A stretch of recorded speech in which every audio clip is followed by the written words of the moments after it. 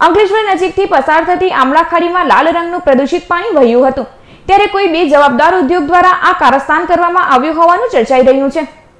ઔદ્યોગિક રીતે હરણફાળ ભરી રહેલ અંકલેશ્વર પ્રાણઘાતક પર્યાવરણીય પ્રદૂષણનો સામનો કરી રહ્યું છે। એવામાં જ આજે સવારે ચોંકાવનારા દ્રશ્યો જોવા મળ્યા હતા।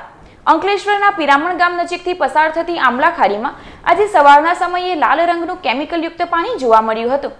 કોઈ બેજવાબદાર ઉદ્યોગ દ્વારા ઉદ્યોગનું રસાયણયુક્ત પાણી આમલા ખાડીમાં વહેવડાવી દેવામાં આવ્યું હોવાનું ચર્ચાઈ રહ્યું છે। આમલા ખાડીના પાણીનો ઉપયોગ ખેતી માટે અને પશુપાલન માટે થાય છે, ત્યારે લાલ રંગના વહેતા પ્રદૂષિત પાણીના કારણે ખતરો ઊભો થયો છે। આ અંગે પર્યાવરણ પ્રકૃતિ સુરક્ષા મંડળ દ્વારા GPCB ને જાણ કરવામાં આવી હતી અને પગલાં ભરવા માંગ કરાઈ હતી।